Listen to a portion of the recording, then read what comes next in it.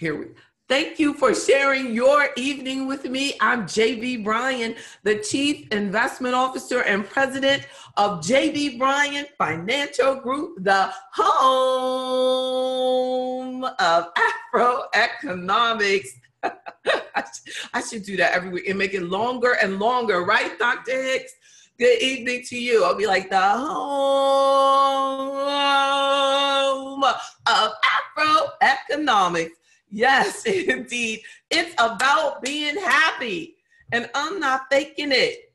No, I don't believe in faking it till you make it, because that's one of the things that cause stress. You should check out one of my podcasts that it's about, make it, never fake it.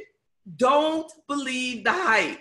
If you don't have it, don't act like you have it. You have absolutely nothing to prove to anyone else. No, we don't. So I'm gonna look at my notes, and I'm gonna share with you some information that I have about 10 ideas that I think that can help you be financially happy now and financially happy in the future. So let's check this out.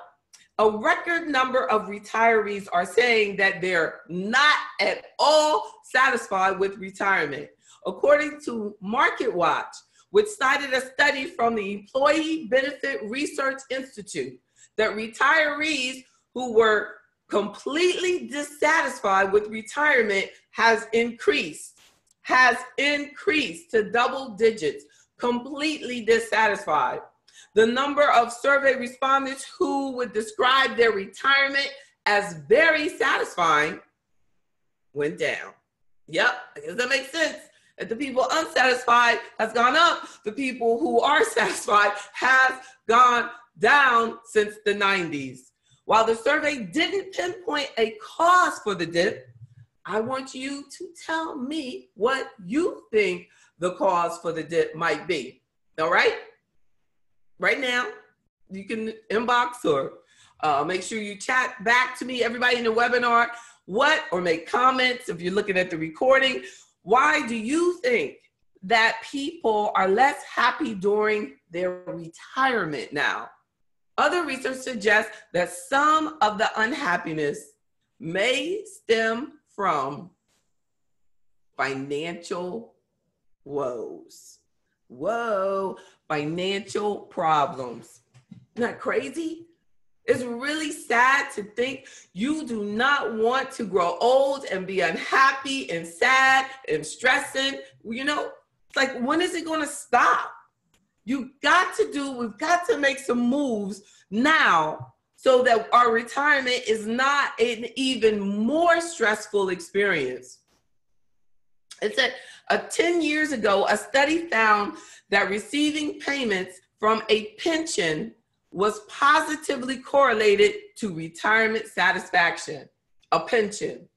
But hey, we all know this, the number of retirees drawing from traditional pensions has gone down, right? Salaried workers, this is salaried people who are non-government salaried workers who receive a traditional pension has fallen from 38% in the 90s to less than 20%, right?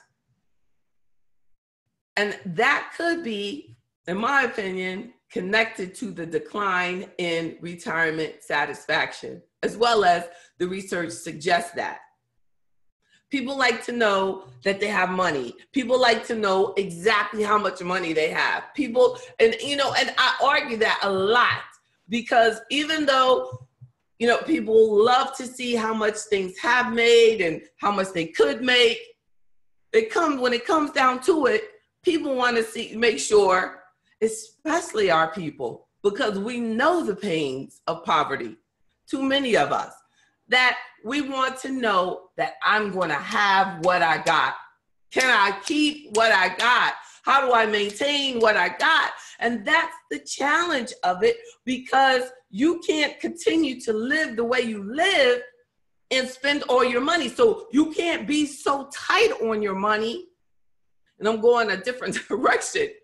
because I'm going to go back. I'm going to go to my points, but I just want to let you know that we can't be so afraid that we don't outpace inflation. And that's what happens. So you get too conservative. So you just say, I'm just going to put it all in the bank, or I'm just going to get this CD and I'm going to do, and fear comes in and your good sense goes out the window. We have to have growth potential. And instead of thinking about your spending, you think about, you worry about the return. But how about worrying about your withdrawal rate? If you're taking out 10% of your money every year for your retirement, how can we outpace that when you know from the beginning of the S&P 500, historically 100 years ago till now, the average over all that time has only been 10%. So how are you going to outpace the cost of living and pull out such a dramatic amount of money?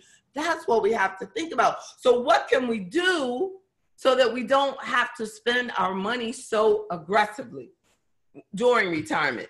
What can we do so that that we're more confident during our retirement? I'm gonna check on y'all because I'm just talking and now, oh yes. So what can we do? What do you say? What does Ethel say? Health, financial, health, political, the internet. Look, you answered the question when I got to it. Now I'm looking at it because I went on talking. I don't know what the question was. It was like, what I think it was, why are people unhappy? And right? The reason for dissatisfaction. Thank you, Ethel. Yes, indeed. The reason for dissatisfaction, exactly. You said you hit it. Financial. No, that's part of it. Just like you said, financial, health, political. They're worried that they're going to run out of money. Dr. Hicks, good point. The internet. Come on now. Tell me more about that. You think the internet has made retirees unhappy? You know what? It could be true. They could be like surfing the internet all the time. And then they're just not really thinking about the right things, or they don't have really good relationships anymore. Because if anything is possible, but hey, I received that. And then Anderson said, your retirement money must grow. Yes, indeed, must grow. Rhonda said, not being prepared is why they're unhappy. I know that's right. It is real. Y'all are so good. Look at y'all. Raise your hand if you're willing to make me happy and come on camera with me like Rhonda did on Saturday when we did AfroEconomics Lifestyle. So if anybody, raise your hand, please let me know, because I will come after you, Getty Group. I will come after you and put you on camera right there. Yes, I will, girlfriend. Pop you up, Dr. Williams, just like that. Yes, you'll have to grab your camera and stop it. But yes, if you would like to, I would love for you to say your comments on camera. It just adds to it, adds to the recording. 20 years from now, you'll be looking on the YouTube channel saying, wow, yeah. Those of you who are on the phone, I know you want to be on there. You can't because you're on the phone. But next time, oh yes, in your pajamas, that's even better. AfroEconomics in the comforts of your home. Rhonda is laying down today. No, I'm coming at them. So let me continue with my points, y'all. Right? With the points of, so what do I suggest? Some tips to be financially happy now and later. I believe that we have to make it personal. An important part of a happy life, I believe, is to forget about the right way to do things.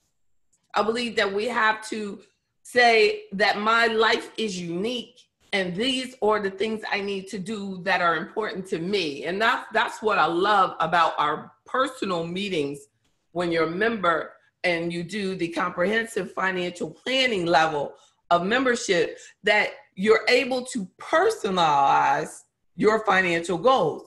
We're able to work on what is specifically for you. You don't come in and it's like, okay, well, this is our checklist. This is what you should be doing.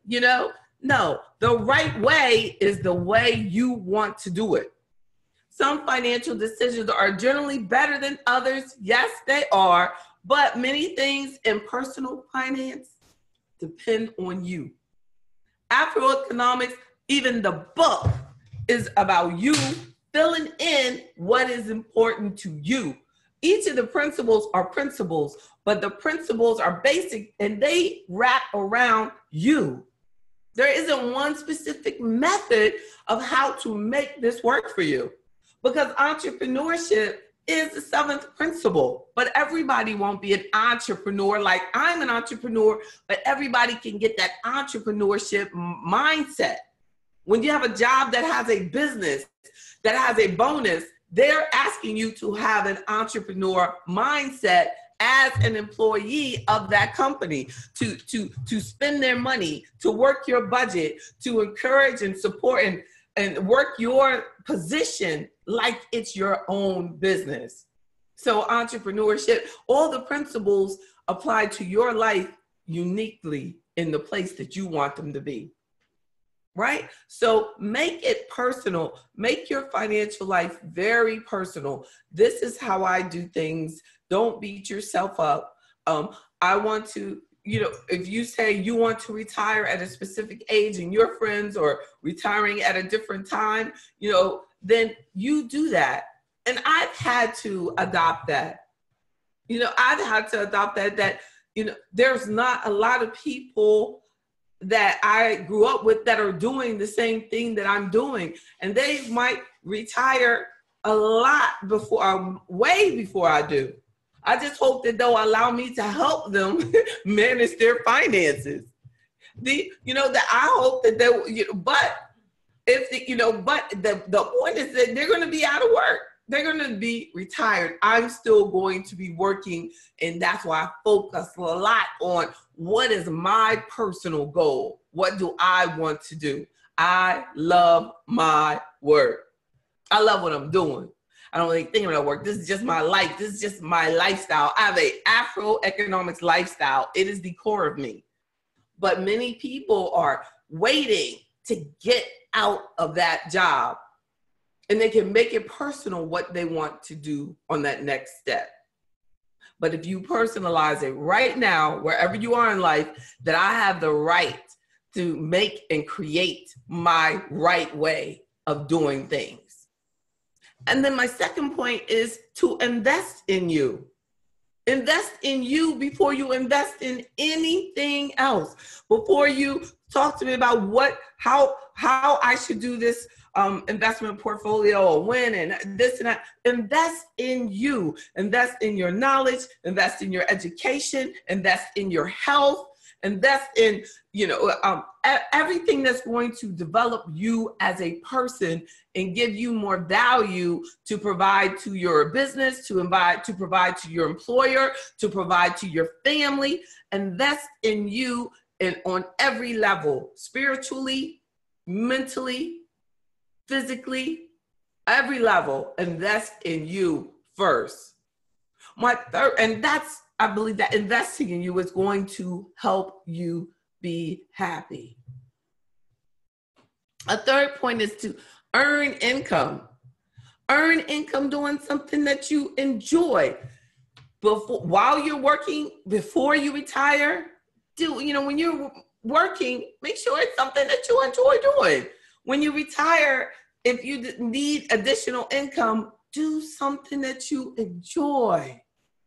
Do something that makes you happy. You deserve that. It's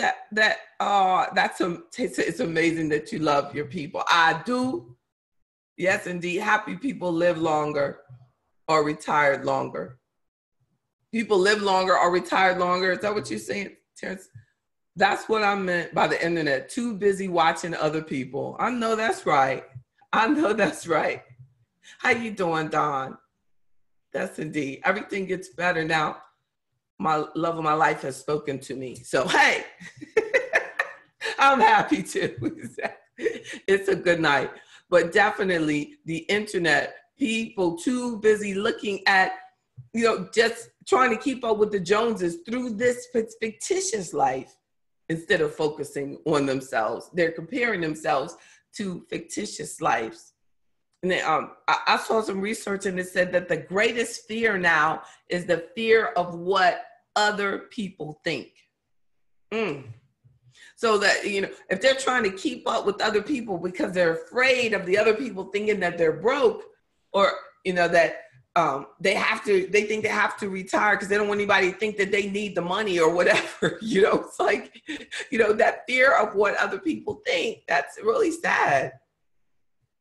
And then my third point was earning income from doing things you enjoy. A fourth point is I believe in the new school budget. Yeah, that, having a budget, but it's the new school way. I believe that a budget is just a tool to help you spend money on the things that you want to spend money on. Your budget shouldn't be because I have categories on the sheet or categories are in the software that you have to have something in every category. You get scratched that whole thing and this is your category. That you don't think people have different values, and we need to say that that's okay. But that is your budget. Budget according to what you want to have. You want to have a telephone. You want to have lights on.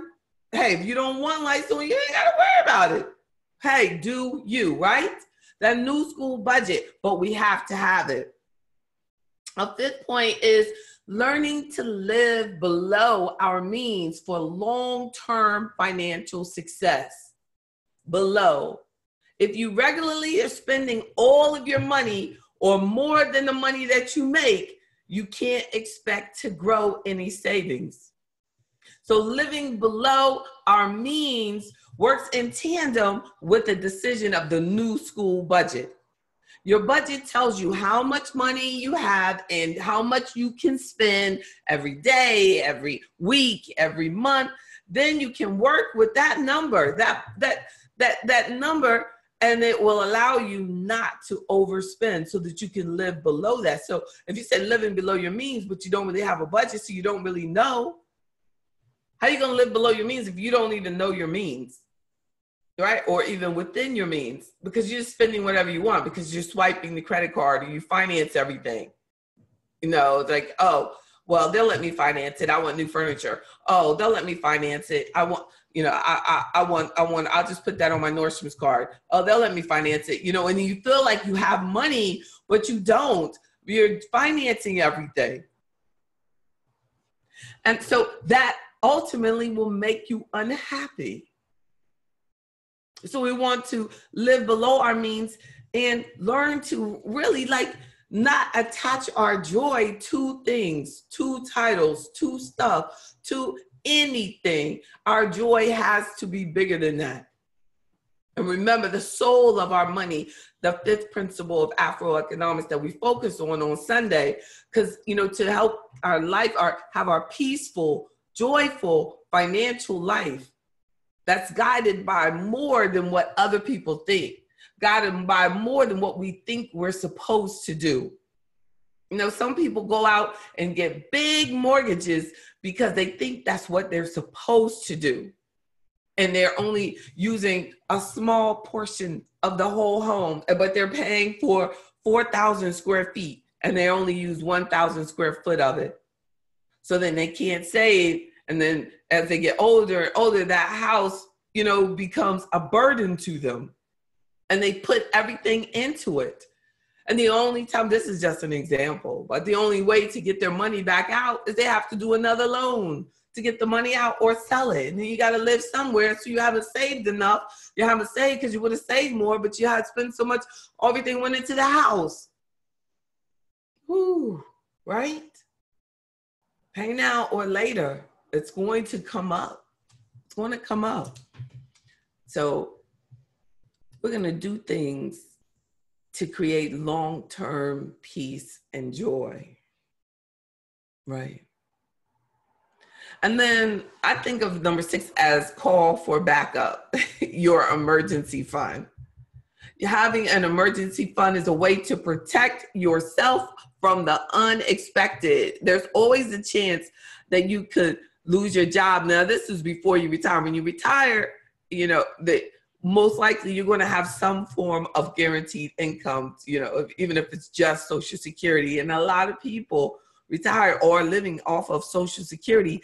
And there's billions of dollars each year that are taken from Social Security checks to pay back school loans that were not paid back. Yep, seniors losing their Social Security because of school loans that weren't paid. So don't feel like, oh, I'll get back to that school loan later, and you keep pushing it back and pushing it back and pushing it back. They only let you do that from a government loan. They let you do it because they know they're going to get it if you live. So yeah, so maybe need to make a big car repair, or you had to take a trip unexpectedly because a family member dies, you know, and it's $1,000 plane ticket to get there. You need to have an emergency fund to cover at least 3 months of just your living expenses, so that you can, if something were to happen, you could get through at least 90 days. Even for like long-term care insurance coverage, as a senior, that and something happens, you have to cover for those first 90 days before even the insurance policy would begin to pay out. And I had one client that it took so long for this insurance company that they had their policy with to pay out, that her husband had passed away, because it took so many months for them to approve to pay out the long-term care policy. So what you need to be careful of is, if you think, oh, I'll have this insurance, I really don't need an emergency fund, you need to get the full definition of how much they can torture you in order to get your money. And those are the things that we talk about when I do insurance analyses and comparing one policy to another and everything, because we do a lot of insurance in our culture, and we are typically spend too much and don't have the proper protection that we need, and we need to be careful of that. Ms. Witherspoon said, I've been trying to build my emergency, but I keep having to spend it. I need to do something different. I know that's right. That's, you know, most people, you know, and, you know, sometimes people have, you know, children. Sometimes people are married, they're not married. You know, if you're married, then you need to, you know, really have double emergency fund, you know, to have one, because if your bills are depending on two incomes, you know, and if a single person, you know, you really know that we need to have it. So, you know, definitely, you know, be aware that it is something to really focus on. And in between time, you can make sure you always have an emergency, have a credit card that has a line of credit available. So if you have a credit card, you can't use it if you want that to be your backup emergency money, you know, for getting the car fixed. If it breaks down, you can't use it. Indeed. How dare you log in? You're so good. That's the producer. She got in there. See, look, she wanted to feel included because she couldn't get in. She couldn't get in. She's like, wrote notes. Something's wrong. Something's wrong. Like, I'm going to have to use my personal cell phone. Make sure. Yes, indeed. That's a good producer, right, y'all? So so let's look at, so we talked about calling for backup, having your emergency fund. What about debt freedom? Debt will always make it difficult to reach financial stability. Debt freedom. Debt freedom. I mean, we're really not supposed to be in debt. You know, we just live in a society that benefits more by us being in debt. You know, imagine how much financial institutions make off home mortgages.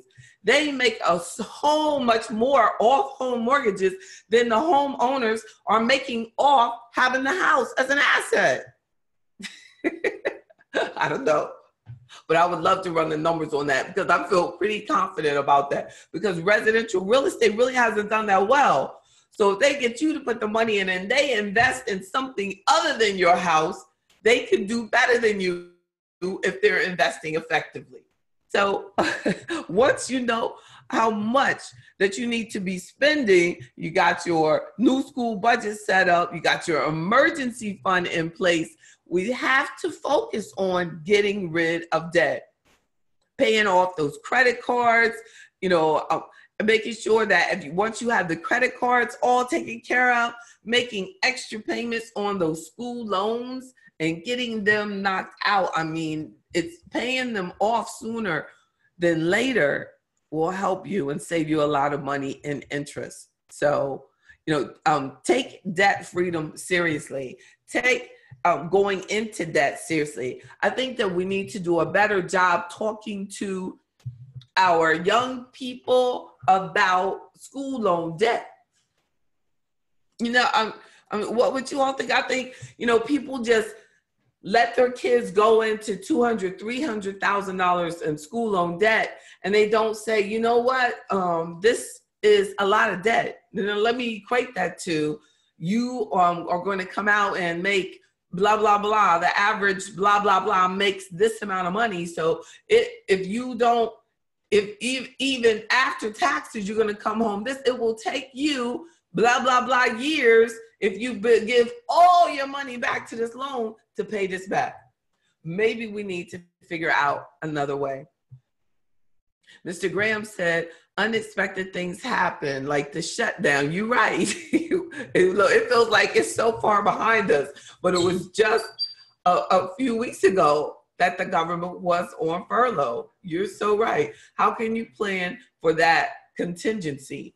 And I guess I went into that, like with having, the credit card balance available, if for nothing else, and making sure that you start saving immediately on having that emergency fund. That's a good point. I mean, that was amazing how many people, really had run out of money. They're like, we cannot miss. And then, research says a lot of people are one paycheck away from losing a lot. So plan for a future after the job. Plan for financial independence. I think it's bigger than saying plan for retirement, but plan for financial independence. It's just that I say I want to work a long time. That doesn't mean that it's not important to me to be financially independent. I don't want to have to work. I want to be here because I love being here. And I'm going to tell you, becoming debt-free really made my time with you so much better. It really did. And then being an entrepreneur is still stressful without the debt. So imagine how stressful it is not knowing, where your next client is coming from. If this client is going to come through, if this deal is going to come through, how you're going to gather more assets, what's going to happen. Imagine that. Just like people, plumber, same concept. What if nobody calls you about getting their new home built and doing the plumbing in the house? What if nobody calls you to repair, their toilet? What if nobody calls you, to do whatever? Yeah. So we have to always be conscious of it is important to be and to be financially independent. Even if you say, well, I'll just work, I'll be a plumber forever. I don't have to ever retire. No, but there is a time where you are not going to want to work as hard as you do, and people are not even going to want you to do it. You might not be able to go up under homes as the way you usually do. So we have to prioritize our future and having financial independence. At minimum, just don't go into debt. Retirement money that's needed is based on lifestyle demands that you've created. If you don't have to have this luxurious lifestyle full of luxuries, then you can retire a lot earlier, or at least be financially independent, right? Financial independence doesn't have to be a multi-billionaire, because there's a whole bunch of multi-millionaires and billionaires who file bankruptcy. They weren't financially independent. No, they just were not purchasing the assets, or the assets went down. Did you see that? They were talking, I didn't even follow up on it, but before the market opened, there was an expectation that Weight Watchers was going to go down by $50 million, and they were talking about like it's headed to the price in which Oprah made her initial investment into Weight Watchers, which, I was never feeling anyway, but hey, people do what they want to do. She should have called me. There's a whole bunch of other stuff that really would have paid off a lot more for her, a lot more. So then, so what about make sure that, and this is my ninth point, and I like this, make sure you laugh more than you cry or frown, right? We need to laugh more to have the happy life. Like, I think that a lot of times we spend money on trying to buy fun, buy laughter, buy joy, that if we can just say that, what, it doesn't have to be that complicated. All I have to do is just prioritize fun like I did when I was a kid.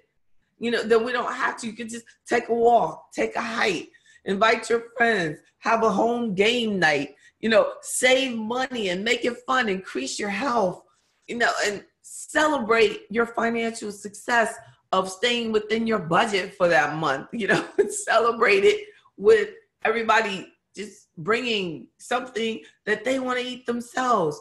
But let's figure out a way where we can have fun without having to mess up our budget and not, but have more fun, have more joy, have more relaxation, just have more good. No, right?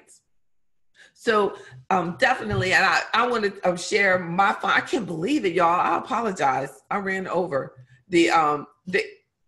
yes. I'm gonna go back. I apologize for that. Yes, when a lot of happy comes a lot of happy. Yes, indeed, Terry. A lot of happy comes from within. Yes. Yes. And my final point is to be determined. And that's the ninth principle of AfroEconomics.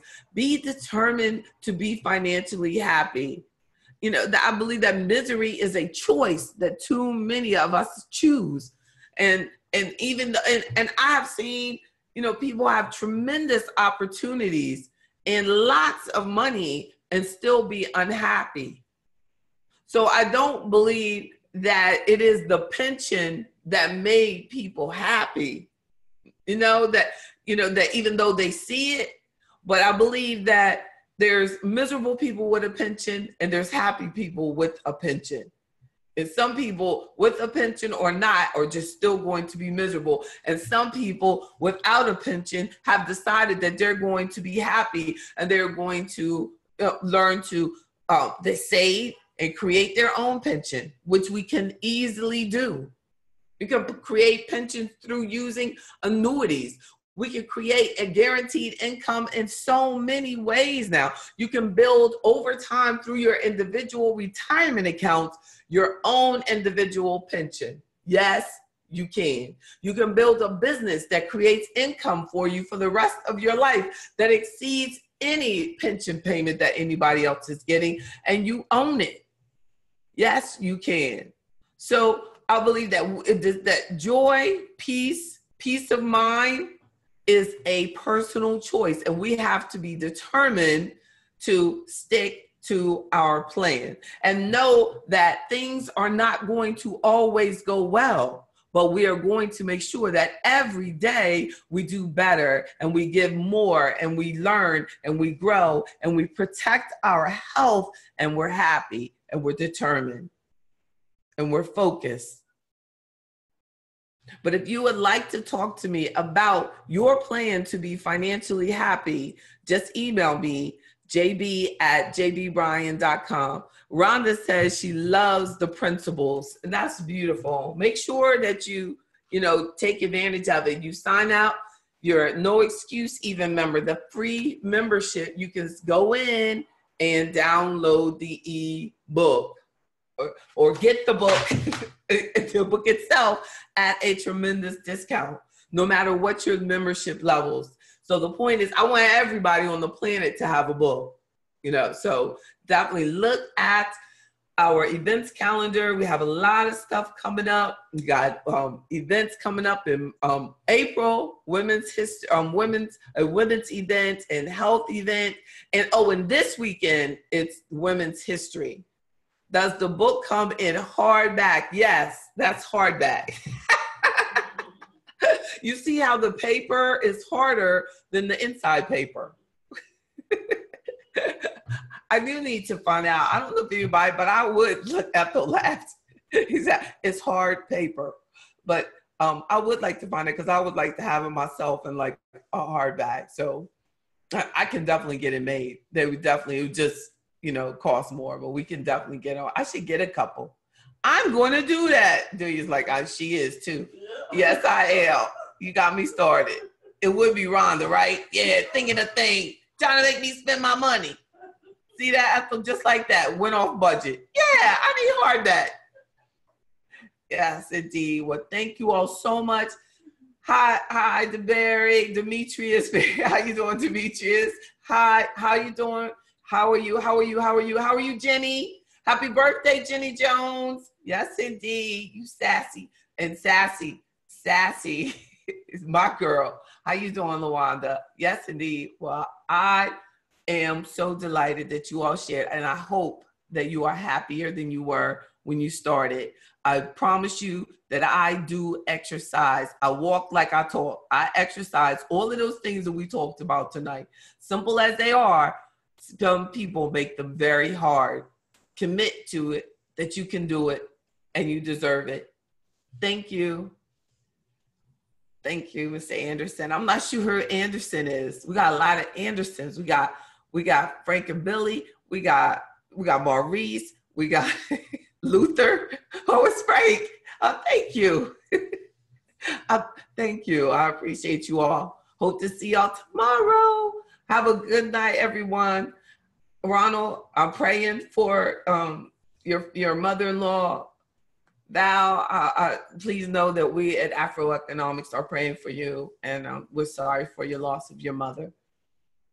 We feel you. It was just last year this time you all were walking me through losing my dad. So we know how it is. All right, you all. Have a good one. Blessings, and don't forget, check out Sunday, The Soul of Your Money. And we're going to talk about Women's History Month. I'm talking about Martha and Mary. Are you a Martha or are you a Mary? Let's see. Take care, y'all. Have a wonderful one. Bye-bye.